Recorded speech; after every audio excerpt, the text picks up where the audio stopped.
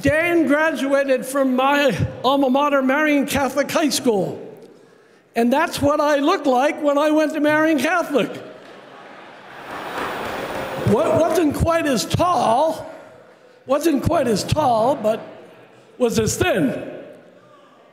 I just want to say briefly that we all recognize that those of us who participate in athletics know the dedication and the sacrifice that it takes. But in the case of Dan, I want you to think about this. Dan leaves for school in the morning and he drives a half hour to Marian Catholic, and Marian Catholic doesn't have a swimming pool. So 5 or 6 days a week, he goes from Marian Catholic to Muhlenberg College. He drives another hour every day to train, and then when he completes his training, he has an hour-and-a-half ride home.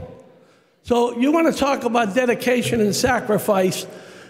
Based on what this young man has done and what he has gone through to get where he is, I believe that Representative Toohill is correct, that you will see him on a Wheaties box one day. So Dan's future holds, he's going to be a Wolverine. He's going to go to the University of Michigan. Do we have any Wolverines in here? Well, he's going to be a Wolverine. So again, on behalf of the people that I represent, Dan, I want to congratulate you as well as your mom and dad, welcome you to the Capitol, and wish you the best of luck in the future.